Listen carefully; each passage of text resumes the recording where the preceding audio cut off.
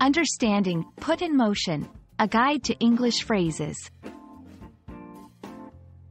Hello everyone, welcome to our English learning channel. Today, we're diving into the phrase, put in motion.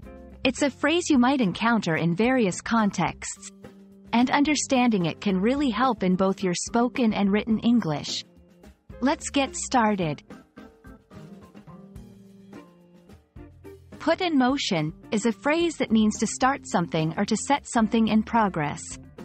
It's often used when talking about initiating actions, plans, or processes. For example, if a company decides to start a new project, they are putting it in motion. It's about taking the first steps to make something happen.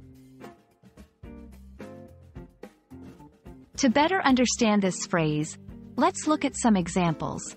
1. In a business setting, the CEO has put in motion plans for the company's expansion.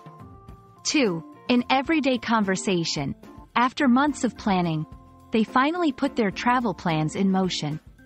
3. In literature or speeches, the new policy put in motion a series of events that changed the industry. In each of these examples, the phrase illustrates the beginning or initiation of something significant. Similar phrases include set in motion, get the ball rolling, and kickstart. While they all convey a similar idea, the context can slightly change their use.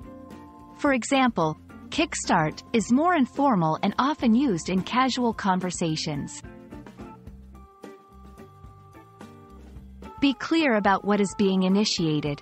The object or plan that is being put in motion should be clear from your sentence.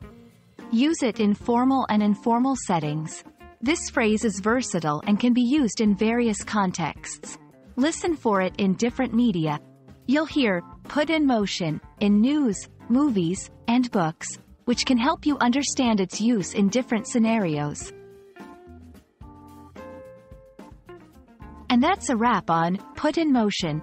We hope this video helps you understand and use this phrase confidently in your English conversations and writings. Remember, learning a language is all about practice, so try using this phrase in your next English interaction. See you in the next video.